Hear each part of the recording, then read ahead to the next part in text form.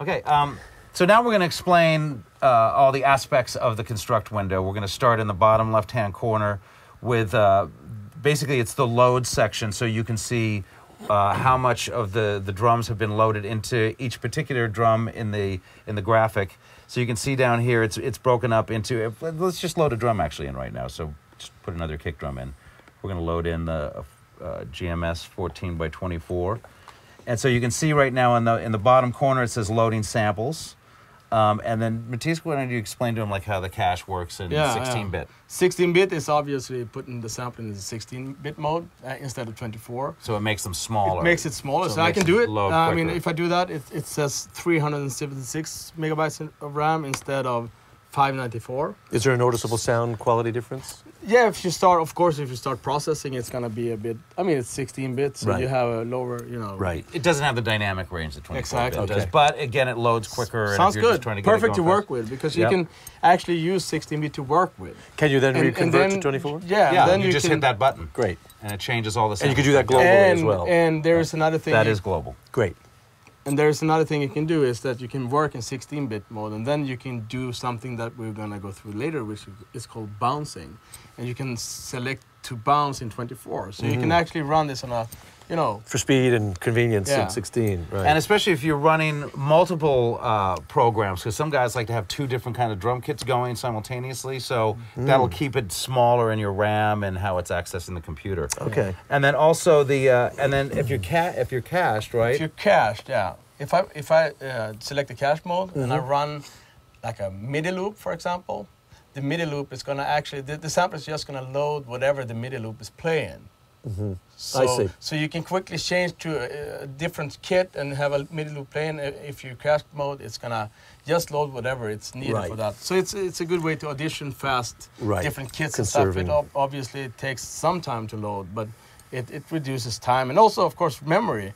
You can take a huge kit that would take like 3 gigs of RAM and use cache mode throughout the whole song, and it's just going to load the actual samples that needs. Right. That you're accessing from the program. So it's going to use like 600 megs of RAM instead of 3 gigabytes, which is a really good And so what will happen though, say if it's recognizing that this is the drum kit that you're using on 3/4 of the song, and then you said, oh, I'm going to add another tom to it, and if that's Tom is playing live, you'll hear it load for a second, right? Yeah. So you'll actually hear a little glitch. It'll kind of be, it'll spit for literally like a couple of seconds. It'll be, what's that? But it's just that extra drum loading. So Yeah, exactly. Right. Fear not.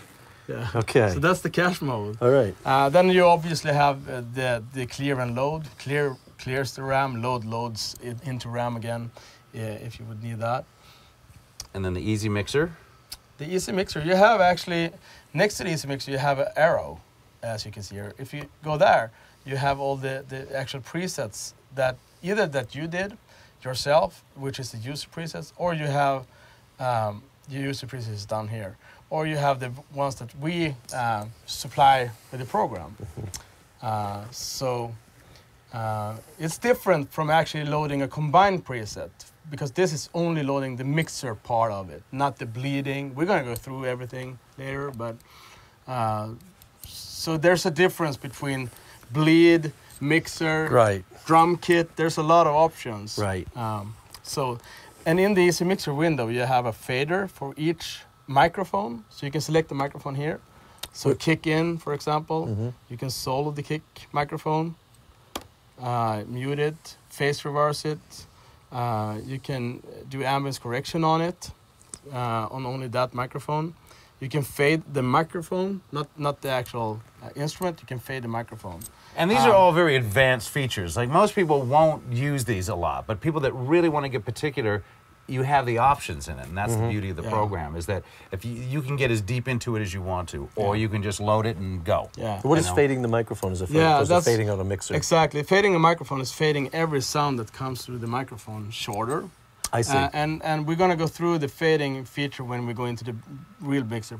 So for you that are interested in that, we're going to definitely talk about go into the depth of everything of these controls. So the easy mixer is just to get the control really fast. Right. And what it means, I'm going to explain a bit later. Then we have the master volume. It's just for controlling the master volume of the output of the sampler. So of the entire kit, actually, right? Is it for the entire kit? Yeah, it's for the entire sampler. Right. So Is that default to 0? it's default at different values depending on the library. I see. Some libraries are recorded hotter than others. Got so you. We're trying to have all the libraries. You've compensated in yeah. the program. Okay. That's great. Velocity control. You can select the MIDI curves. Then we have the instrument section, and this is where you actually choose the instruments you want to listen to, or control by all the controls that we have. So, for example, I go down the list. I can choose, for example, the snare. Now And you see that, and also you see that now the snare is becomes highlighted. In Yeah. blue. And this is a dynamic pad. This as is a opposed to- dynamic pad, and I can hit it softer, and depending on where I am in the pad. Right. I have a volume for the instrument. Uh-huh. So that's different from the actual microphone. Okay. That's important to understand. And does this volume affect the mixer output on No. the fader? Okay. It affects, that fader affects the instrument in all the microphones. Okay. So say you think that... So it's a master fader for that particular For that drum, instrument. For that instrument. Right. But you can go even deeper. I can even make it an instrument. So let's say I think the side stick of the snare is too low. Right. So I can go in and select the side stick here.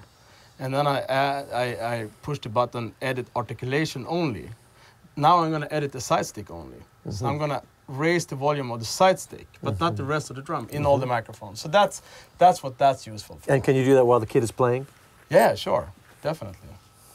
And Again, these are options that a lot of people may Right. not want to ever use. Right, you're getting under the hood a But little the bit, fact but- that you can have that and get into that kind Complete of depth, control, you know, yeah. especially like if you were using it for drum replacement, and all, Right. and you really need to make sure that Right, all your capture dynamics the- are correct with the real drummer that you're replacing, basically. So Right. to be able to have those kind of options is something that it's great. It crucial. makes the program stand alone. You know. Then you have something called key.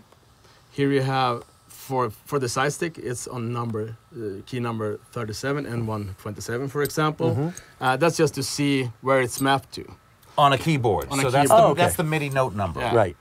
The So- remove is to remove the chosen key. The learn is to actually, let's say I have a pad like this one I have here, the Korg, and I play, this is a tom playing. But let's say I want to have this note number going to the snare edge. I hit learn, and the next time I hit something, the next incoming MIDI will learn that.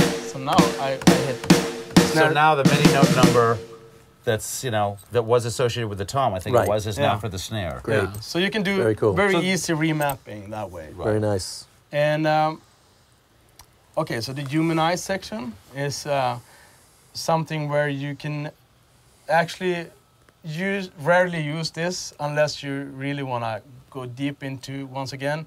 But it's getting it sound more real, like random notes, for example, like you have the random notes. So you have many hits sampled on the snare. On the hard hits, maybe you have a lot of hits. And random makes it all random, not in a sequence. So Random velocities? Well, actually the random samples. So depending upon what you have it set to, you can have it set to what? Between 10 and 15, up to 15 consecutive different hits, right? And that's what makes it sound real as opposed to the shotgun sample effect. But you can either have that order sequential, so it's always the same samples that are firing within that 15 or 10 sequential order, or that it'll just randomize. Right. So you may get the same hit the third time around, and then the sixth time around. So it makes it more human in that way. Cool. You know? Because every hit is slightly different, because that's the way we. And one we thing that's hip recorded it. about this particular program is that the samples don't repeat that often, Exactly. right? They go through a whole They sequence never of do. samples before. They never repeat one after the other. Right, That's but the beauty of the engine. there's like at least 6 or 7 samples between repeats. Is that correct? If not more, depending depends. upon what you set it It for. depends. Like Right. what's it set for right now in It's the default? 6. It's set for 6 here. But sometimes, sometimes 20. we don't have that many. Right, Sometimes samples. it might be 2. Right. And then if we have 2, then we have a setting called semi-sequence.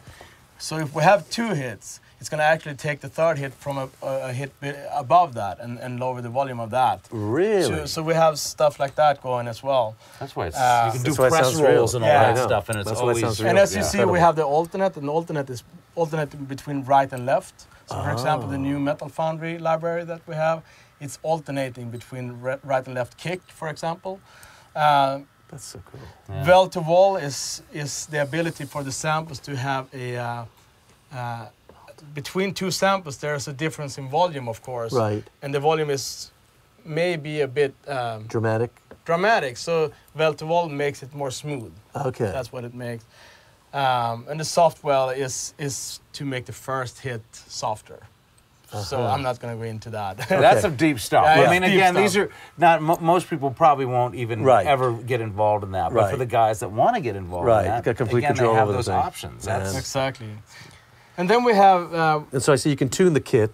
Yeah, individually or globally. I'm gonna play a loop, whatever.